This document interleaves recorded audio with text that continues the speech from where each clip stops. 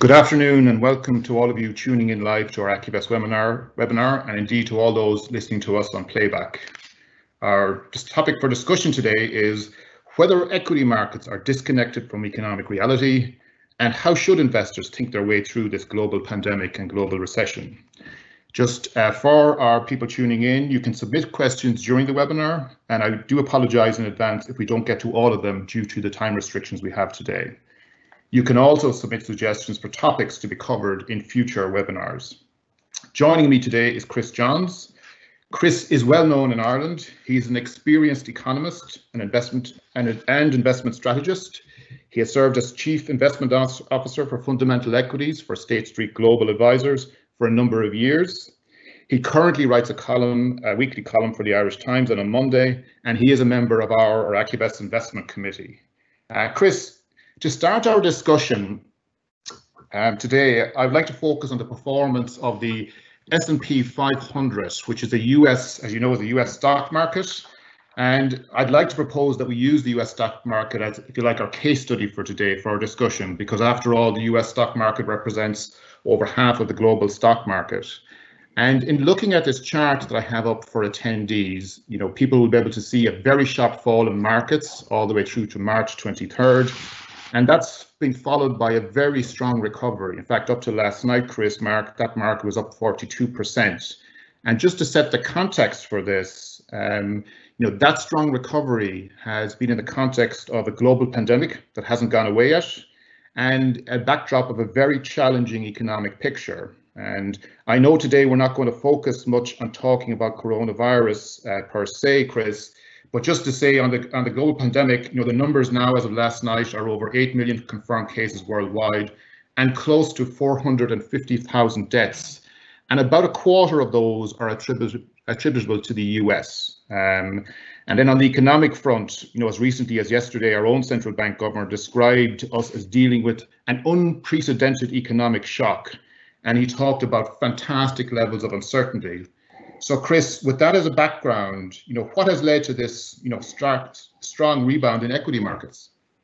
Well, good afternoon, everybody. Good afternoon, John. Thanks for that intro. As you say, we're using the US as the exemplar here because it is, as you say, over half the world's equity market, and the rest of the world's equity markets often follow the lead set by the US. That's because of its economic dominance, and it's also because of the sheer size of its stock market. One of the things to say about the US stock market is that over the long haul, it is actually the world's best performing stock market. So that when we're talking about US equities, we are generally talking about the world's best, historically at least. And it's always good to bear that in mind, that other stock markets over time have done well, but not as well as the US. If you look at this chart, you'll see, I think, a very simple answer to your question, which, just to remind ourselves, is our equity market disconnected from economic reality. An equity market that's just gone up nearly 50%, as you have just said. First of all, that's very unusual. It happens, but it doesn't happen that often. When equity markets go up like that, it's usually because of some good things that are happening. There has been nothing good during this period. So on the face of it, yes, the answer is an unequivocal yes. Equity markets, this one in particular, but also all of the others that take their lead from this, are disconnected from reality. But of course, there's lots of other things going on. First of all, there's the question of what reality is the equity market trying to reflect, and there are two things going on here. One is that it's not contemporaneous. It's not what's going on at the moment. The equity market, for all its sins, is a forward-looking beast, and it's trying to anticipate the future as much as it's trying to react to the past, more so than it's trying to react to the past. For equity markets, the past is a foreign country, and frankly, today also is as well. It's always about the future. And the equity market is saying quite explicitly here that for all sorts of reasons, the economic consequences of the virus, the financial consequences of the virus, are going to be short-lived. And of course, it then behoves us to try and figure out whether or not we agree with that conclusion. The second and related reason for the equity market saying what it's saying is because of economic policy. and in particular, but not only, the policy of central banks everywhere. In the case of the United States, it's the Federal Reserve. And in many ways, the Federal Reserve has removed an awful lot of the traditional risks that we think about. You talked about unprecedented times. What the Federal Reserve is doing is unprecedented. In a way, it's taking the lessons that they learned during the great financial crisis, and that was a severe financial crisis, and is saying, right, we're running that playbook now, but we are running it in a massively expanded way. And so already we're seeing lots of policy differences as a result of the lessons learned during the financial crisis. And with respect to the central banks of the world, and in this case, as I say, it's the Fed, they've gone early and they've gone really, really hard, and they've not hung around waiting to see what happens next before they've announced the next thing that they're going to do. Only yesterday, we saw an expanded version of something they're doing in the corporate bond market. These are debt instruments that are sold by US corporations and indeed others. And this expansion in the Fed's activity, they're just simply going out and buying these bonds, helped stabilize the market only yesterday. So that and a whole bunch of other measures that they've done, which at the end of the day amount to printing money, has contributed to this idea that the economic consequences, incredibly severe that they are, you know, it's at least as bad in many countries as the Great Depression, not just the Great Recession of a few years ago, that it's going to be temporary. And Chris, that's very interesting. And I know that you and I listened to Powell as he gave his comments after his meeting last week. And while I appreciate he has, you know, given very strong sort of support in terms of the instruments, I was also struck by his messaging. And his messaging was, I would, summarize it as being very cautious about, one, the economy, and very concerned about the level of employment in the US, where, you know, there's over 20 million people, and he clearly seemed to be giving a signal that, you know, not all those people are going to get back to work or not get back to work very quickly. And in fact, that did cause the markets on Thursday to go down quite significantly before, you know, recovering again, you know, through Friday and so far this week. So he does seem to be running a tightrope between, on the one hand, managing expectations about the economy, and yet putting out investments that the markets are reacting to at the moment. Any comments on that? Yeah, I think that sends a lot of very useful signals for us to think about how this is likely to evolve from a financial market and an economic perspective going forward. The markets are clearly reacting to what the Federal Reserve and other central banks, including our own, the ECB, does, and I spoke about that, and you spoke about it last week. And that's going to remain unchanged going forward. So we're going to see markets very reactive to policy developments. And policy not just from the central banks. Here in Europe, for example, we've got some pretty chunky fiscal measures coming down the pipe. And I think they're going to be very supportive, and they already have been for markets. You also mentioned the virus itself and the way in which the market is reacting to news flow about that. That's not going to change.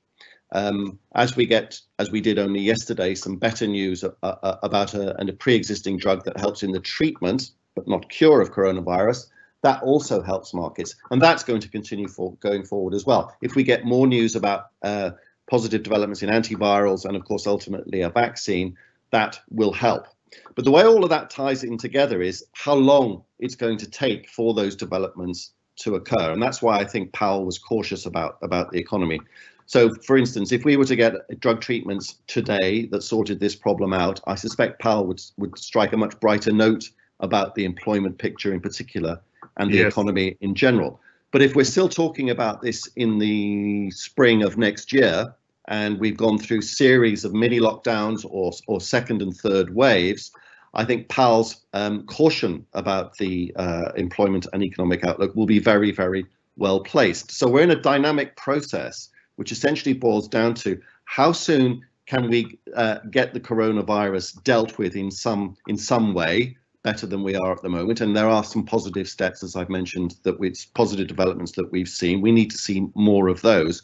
Once we've reached that point in the market, in the pandemic's evolution, that we can conclude that it's being dealt with, we'll then go back to watching all of the other stuff that we're more used to, which is the economic news. And that's when we'll know whether Powell's pessimism was justified or not. And if there are permanent economic consequences of this that are quite severe, then that optimism that you see in this chart in front of you will be misplaced.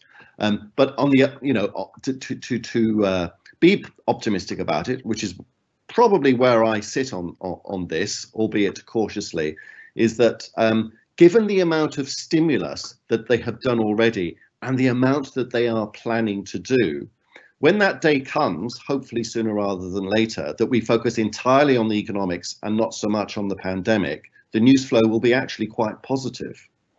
Yeah, and that makes sense to me. Just switching it up a little bit here. So on this graph that we're looking at the moment, we can see the strong recovery, but I think it's also fair to say, and I'm just going to move it on to another graph here.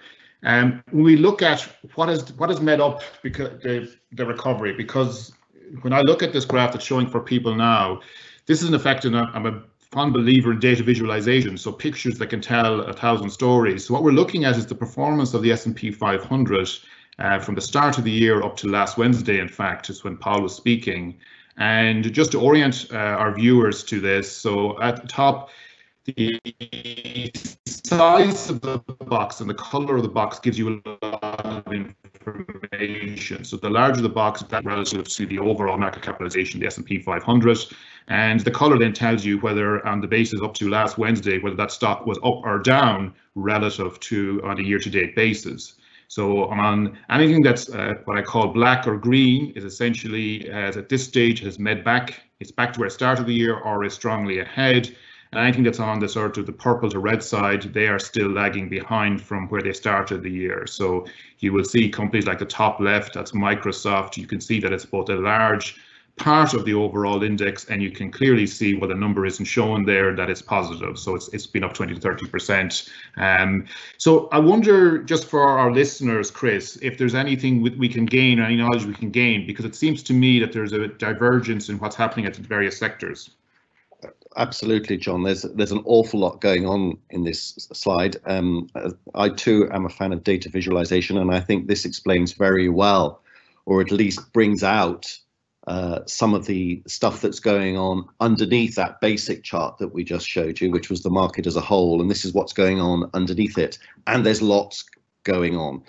The most obvious thing are those very big green boxes, which are those technology stocks that we're all in various ways familiar with: Microsoft, Apple, Facebook, Google, Amazon, Netflix, and one or two other very familiar names. The numbers, the percentage increase in the share price of stocks like Amazon and Netflix this year has been nothing short of remarkable. Some of these companies, it was only a year or so ago that we were remarking on how it was quite something to see some of these companies past the $1 trillion market capitalization, that this is what their overall worth was, and that's one followed by 12 zeros. Now some of these companies we're now speculating about them reaching 2 trillion. It is quite remarkable, and Jeff Bezos becoming, if not already, the richest man in the world as a result of his shareholding of Amazon.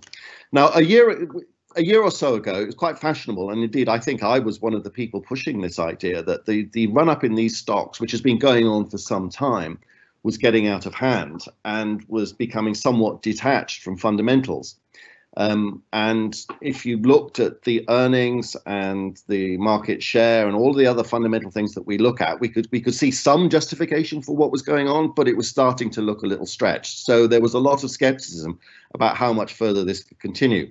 But boom, has it continued. And frankly, I've changed my mind as well, because I think one of the things that coronavirus has done is that it's taken established trends that were in place prior to the pandemic and accelerated them greatly. So we're using technology now that many people will not have used, or if they have, they haven't used it very much, but they are going to be using a lot more going forward. And I think that this type of technological transformation that was taking place earlier has been accelerated greatly, and that is going to continue once the pandemic ends, and these share prices reflect, in part at least, that transformation. More generally, sorry, go ahead, John. Yeah, seeing an audience question coming in there, and it's one that I've heard a lot over the years, and it's this question about the big tech stocks, because they probably now, between them, when you see those squares there, between them, they make up close to a fifth of the S&P 500. And a question that's come up, and I've heard it many times, is, should investors consider investing in these so-called big tech stocks at, at these levels? Because the narrative, certainly for, as you've alluded to there, the last few years, is that perhaps there's a bubble in these, and yet what actually happened when in our previous graph markets collapsed, these were the very ones that actually pulled ahead rather than sort of being a bubble in them. Yeah, and what's impressive about these stocks as well is, and this is the extent to which this tech thing that's going on now is very different to the one that took place 20 years ago at the end of the last century, coming into when it peaked in March 2000, is that there was very little fundamental justification for it back then. This time there is. And by fundamental justification, I mean the profits, the earnings of these companies are amazing. We live in general, not just in this space, in technology companies, but we seem to live in increasingly a winner-takes-all world. And the earnings power of these companies is remarkable. They are producing the numbers in a fundamental way that didn't happen back then. So there is an extent to which it isn't a bubble. And that's to do with their profits. So that's a reason for saying, yeah, you need some exposure to this. I wouldn't have all of your money in these stocks, but I do think there's an argument for saying some. I think that's a good point, Chris, because I think it's important, for our listeners. It's not that we'd recommend sort of concentrating into these, but I think to the extent that they're part of the S&P 500 in many ways, we are relaxed about them. I was struck yesterday, another piece of news that came out yesterday was in relation to the EU Commission and its further antitrust cases against Apple, and it happens to be the case in point. And I suppose the more general point that you and I and our investment committee have spoken about is that, it's likely if some of these stocks, who seem to have very good business models, possibly suited to the future way of working, that maybe the greatest threat for them in the medium to long term is if, so if there's regulation or if they're forced to break up in some way. But listen, I'm just conscious in time. I would like to, I know that you have some interesting views just on the relationship between GDP and, in other words, the economy, and between the stock market. And I'm just going to push on the slide a little bit here to something and allow you just to chat a little bit more about that, if I may. Sure. So you might explain for listeners there, what we're looking at, and I guess this is in the context of our original question.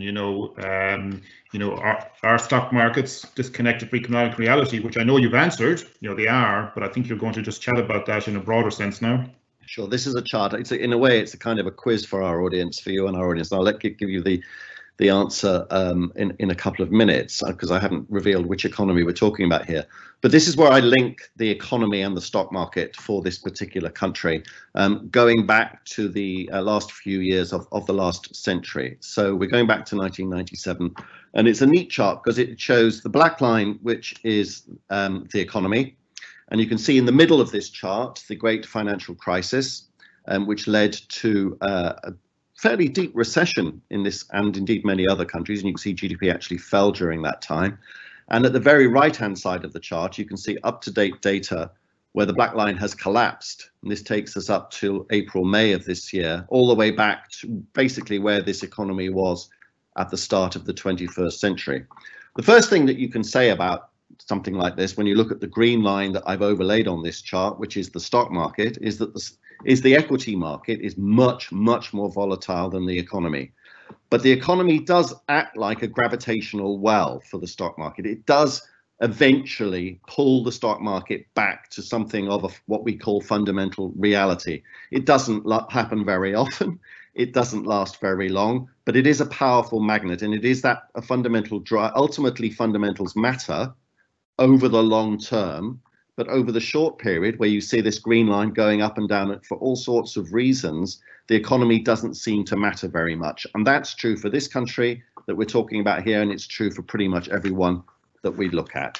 So you can see in the early part of the chart, the green line was coming down a lot as the tech bubble of the last century burst. Then there was a recovery. The economy wasn't doing anything either way in both periods, but the stock market was doing quite a lot. The stock market anticipated the downturn in the economy that was caused by the financial crisis. The stock market started coming down early. That's often the way, and it speaks to what I was saying at the beginning of this little chat, where stock markets always try to anticipate what the economy is going to do. And you can see right at the very end that the stock market and the economy collapsed pretty much at the same time, and the same time being the onset of the pandemic. But of course, the stock market did actually get it early. The stock market went ahead of this data in the sense that this data has only just been released, and the stock market got it right. And the stock market is now recovering and the economy isn't. The answer to the quiz is this is the UK economy that's familiar, I would imagine, to most people listening into this chat. And this is another example of the stock market recovering, not to the same extent as the US, but certainly recovering a lot when the economic news flow has stayed very poor. And it's another example of what I was saying earlier, that this is the UK stock market saying things are bad, they're going to stay bad for a while, but they aren't going to stay bad forever, that we are going to get out of this. That's the message that the stock market is trying to send. Okay, that's very interesting, Chris. So, I mean, I think that, you know, to paraphrase where we are so far, I think we are saying there's clearly a disconnect between the markets and the economy, and what you've summed up there is, but that can happen, and it has happened historically. So because of the reasons you've just cited, I think that brings a very practical question for our clients, our investors, to see, well, how should investors think about investing in equities at this particular point in time? And in particular, if people have a good deal of cash, should they be investing in equities at these levels? And if it's okay, Chris, I may just start this part of the discussion, if I may, because as you know, I have some pretty strong beliefs around this. And one of them is fairly straightforward. I believe it's important that an investor is very disciplined in their thinking, and they have an investment plan and an overall strategy. And there are a few elements in particular that I would highlight in those. And one is something that I refer to as purpose. And, you know, from a philosophical point of view, we often say to our clients, it's not so much about the money per se, but it's what the money can enable, and getting them to focus on that, which, believe me, is something that maybe people haven't had a chance to think about that in the past. The second question is very closely related to that, and again, a very practical question. You know, do I have enough to do the things that I want to or need to do? And the third one is, what in fact is my investment time horizon? And in no particular order, I might start with that last one, Chris, which is, if we take time horizon, and just say, I truly believe that pretty much as an industry, we don't spend enough time really teasing that out with people so that they can actually help them understand their time horizon. And unfortunately, I feel far too often this time horizon is skirted around as part of a sales process, you know, trying to get somebody into a particular product or fund. And the reason why I think time horizon is really matters is that when it comes to investing in things like equities, I think we can say, you know, the likes of you and I, Chris, can say a lot more about equities with some confidence when we're talking about it in the long term. And I'm just pulling up, as I speak here, another chart. Now, we started this discussion and we looked at the performance of the S&P 500 over the last essentially 5 and a bit months. And what I'm doing is putting that now into the context of the S&P 500 over the last 30 years. And please forgive my scribbles on this chart. On the very right top-hand corner, that's the one we've been chatting about. That's the little down leg you've seen in the sharp recovery. The previous two circles, just to orient viewers, the first one on the left, that's sort of the dot-com bubble. And then the one there, the second one is the financial crisis, which, Chris, you've already referred to. And I've drawn a line, and just really to sum up our beliefs, that over the long term, we do believe and have confidence that equities can provide a very useful sort of growth engine to families and their households' investment portfolios. I think that's an important point to say. And the other thing I would say is that as we look forward, probably mostly driven by the fact that we're now at very, very low interest rates, I think as a firm, our expectation is the line will be upward sloping, but maybe not as steep as it's been for the last 30 years. Is there anything that you would add to that or comment on that, Chris? Absolutely, John. And this chart, in a way, replicates the one I drew, the green line in the previous chart for the UK. Lots of ups and downs over short periods of time. Sometimes those short periods can be quite prolonged. They can be a number of years, as we saw 2000 to 2003. And just over a decade ago, there was a multi-year problem for equities. But with the right time horizon, you'll see that the slope of this line, that's your arrow, always goes up. When I started in this business, I was actually one of those people that tried to take advantage of those ups and downs. That's probably better described as trading rather than investing. And it was an era where people did try to do it. And some of us were successful, some of us weren't successful. It all depends on how talented, what your investment edge is, what your investment process. I wouldn't advise anybody to try and do that anymore, because I emphasized that it was people trying to do it. These days, this market that you're looking at, the daily activity in this market, 70 to 80% of it is conducted by machines.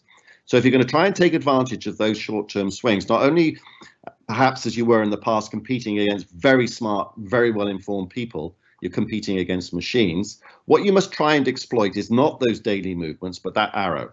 And I would agree with you 100%, John. I think that arrow remains upward sloping. I think that the slope will come down a bit. I think there are lots of reasons why the future returns from these equity markets won't be as healthy as they have been in the past, but I do think that they will be positive over time. Well, thanks. And that brings me to my second point that I often commit to in processes is come back to that question of, do I have enough? So I have said that I believe very often not enough time is focused on time horizon, but on my next graph here, this is how we help our clients think about that question in a very disciplined way. And this is just for an example and for illustration purposes, but just again, just to orient the viewers. So what we're looking at here is how somebody's balance sheet might progress from their starting off at age 53 all the way through to their mid-90s. And it's designed, and there's obviously a lot of sophistication going on behind the scenes here, because what it's doing is on a yearly basis, it's figuring out what income and cash requirements they have each need, and it's drawing in a very smart way from the appropriate pots in order to meet those needs. And obviously, if somebody's picture ran out of money, that would be a particular concern. This particular example, you can see here that by their mid-90s, this particular household has 4.8 million in my example here. Just to orient the people again, just to what's going on here in the colors. It's just to give it a bit of texture, because it helps people to figure out, I wonder what my picture looks like. So the purple in this particular diagram represents their home or any other investment properties, or indeed any liquid investments that they might have. Pink is cash, blue is investments, and green is their pension. So again, in this particular example, this person was retiring around 65 and then starts to draw down on their pension, so that green starts to shrink through time. And the reason I bring this up is, I think that this is something that I found in practice. We can talk all we like about investing and investment ideas, but it very much starts at getting people to focus on, what is it that I want to do? What is it that the money is for? When do I need it? Do I have enough? And then we can start to make improvements on that picture. So if someone might say to me, there's a lot of pink there, there's a lot of cash, can I do better by investing in stock market and other markets, and the chance and over a long time horizon, and how much better might I do? So we look at those in that context. And I just wonder, have you any thoughts on that? Because to me, this has been one of the key things that I've learned in working with people, over the last couple of years, is that they have found insightful, helping them figure out this question: do they have enough for what they want to do? I think that approach is absolutely right, because in my experience of dealing with professional investors, institutional investors, and with individuals, the key thing is always trying to get them to think about the issues that are important. That might sound a little bit arrogant, because but one of the things that you often see is people, institutions and individuals, actually asking the wrong questions and spending far too much time and far too much energy on the issues that will not produce the outcome that they want. So it starts with asking the right questions, and sometimes it can get quite philosophical, because one of the questions that you often see people asking themselves quite naturally is, how much is enough?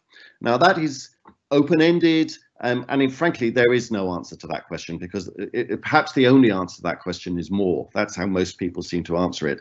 But it's subtly different to ask yourself, how much do I need?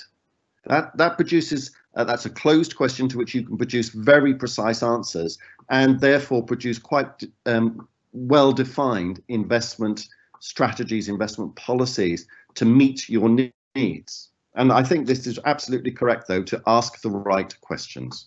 And what I pulled up there as you were speaking, Chris, because I'm conscious of time and we're into our last sort of just minute and a half, is just this idea that, one of our strong convictions is people need to have a disciplined process to think about investments. And we've put that up there really to give people ideas about what's involved in a good, robust process. And we're tight on time, but one of the things is this, having a disciplined process and thinking about it does does still leave room for people to express themselves and express in terms of the ideas and opportunities that might be out there. And I am conscious of it, but I just thought it would be worthwhile, you know, if we were to say, what's one idea or one area in the long term that you would say for people looking at investing in equities? So let's assume that maybe they follow some of our philosophy, they've got a broad exposure already at their core, their equities, to a broad basket of global stocks. You know, where do you think, name 2 trends for me? And I'm going to keep you to 30 seconds here, Chris, just because we're just going a little bit over time. Yeah. The 2 things that I would highlight for people to have a look at, because I think it speaks also to personal development and growth.